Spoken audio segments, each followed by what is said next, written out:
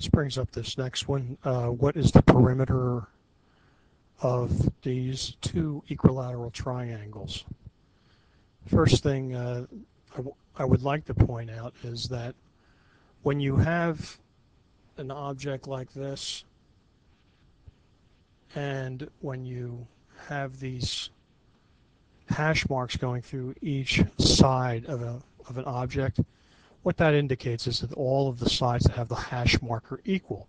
For example, this means that on this three-sided object, all three sides are equal.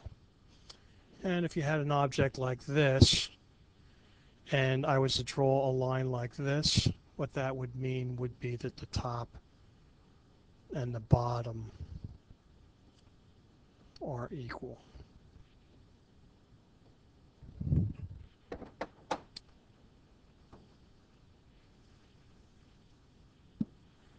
Okay, so we're on the same page here. We know that we're given that these are two equilateral triangles. Equilateral triangles have all their sides equal. And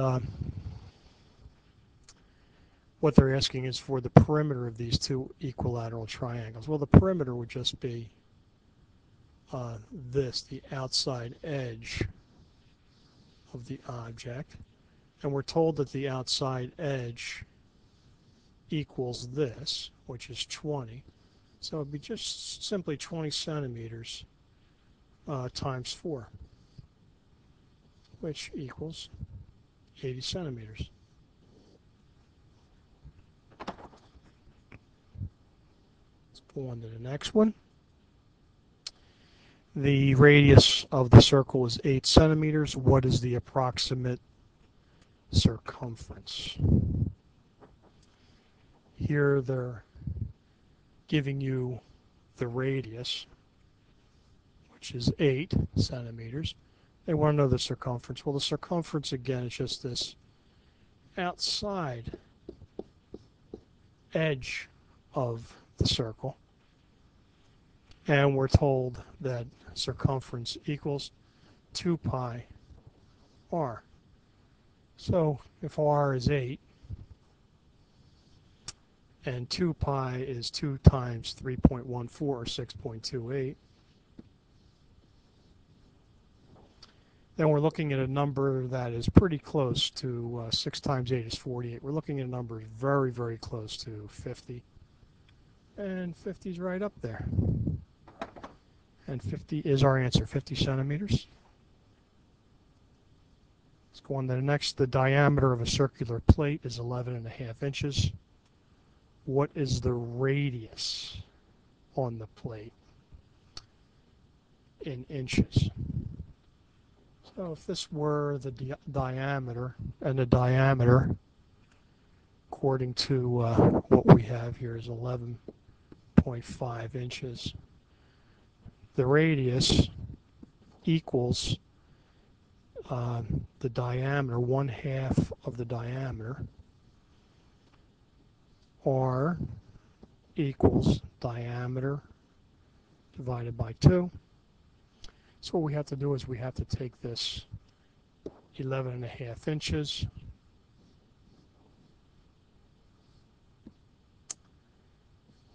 and divide that by 2.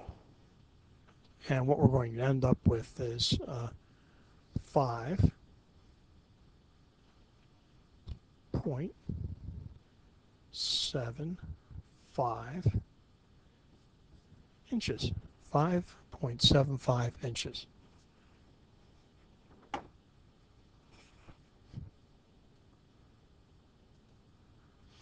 Which triangle below, using the triangle below for question 12, which triangle is similar to this one that they have given you in here? So we're talking about similarity in triangles. The way something is similar is if it has the same ratio. And what's ratio? Ratio is just that it would have the same multiplier. So you have to go through each answer on your answer sheet and look for the one that has the same multiplier. On the first one, A, on our answer sheet, we have a triangle which has 4, 6, and 6.8. And we can see that this has a multiplier of 2. We took the 2 times 2 centimeters over here, and we get 4 centimeters. And we took 2 times the 3 centimeters, get 6 centimeters, and 3 times 6.8, I'm sorry, 2 times 3.4 is 6.8 centimeters, and that's our answer. It would be letter A.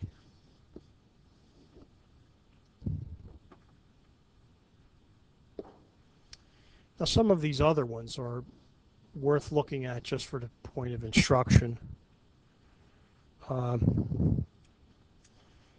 Letter B says 4.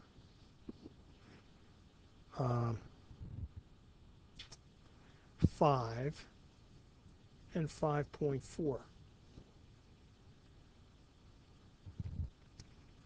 Well, if you look at the original, we can see that they've added 2.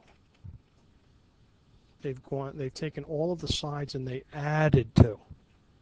Well, when you add, you do not maintain similarity. You must multiply. When you add, you do not maintain the property of similarity. A real easy way to show you that would be if you had, let's say, 2/3, and you add 1 to both the numerator and the denominator. First, the numerator will add 1 to that. That would be 3. And we take the 3 and add 1 to that. We make it 4. Well, 2/3 is not similar to 3/4. You added, and what you did was you broke down the relationship from the 2/3. However, if we take this 2/3 and we multiply it by the same number, let's say 2, equals 4/6. Here our relationship is the same. These numbers are the same. 2/3 does not equal 3/4. However, we can say that 2/3 equals 4/6. So you can go through the rest of those answers. Rest of the answers have something very similar going on. They're either adding or taking away. The last one, D, they end up with an equilateral triangle, which isn't even the same shape. And once again, on most of these, you can just look at them, look at the answers, and you can pretty well reason out that 2 out of the 4 answers that you're going to be looking at don't make any sense at all. Let's move on to the next one. Here we have a quadrilateral. We have 2 quadrilaterals. They're similar again, which means that they are the same shape. However, they've been scaled or multiplied by a factor. That's what similarity means. And they're saying that we have this quadrilaterals, 2 of them are similar, EFGH, which is this right here. And we also have this quadrilateral, WXYZ, and they want to know which segments correspond to FG. FG right here. And if you look on, firstly, what you would need to do would be you need to rotate this object down so that the HE line segment, HE was running the same as this horizontally. You would rotate that down. It looks like, if you were to draw a normal here, there's a perpendicular. This is 90 degrees. This might be on the order of, let's say, 75 degrees.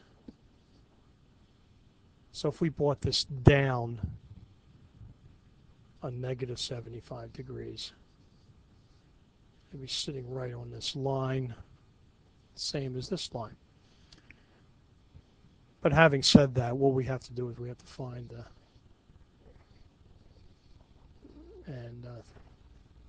find what segment corresponds to FG. FG is this going from this point to this point, and if we look at this will be X, our segment which corresponds to FG on the larger trapezoid would be XY. XY is the right answer here, and XY happens to correspond with letter D. Letter D on our answer sheet.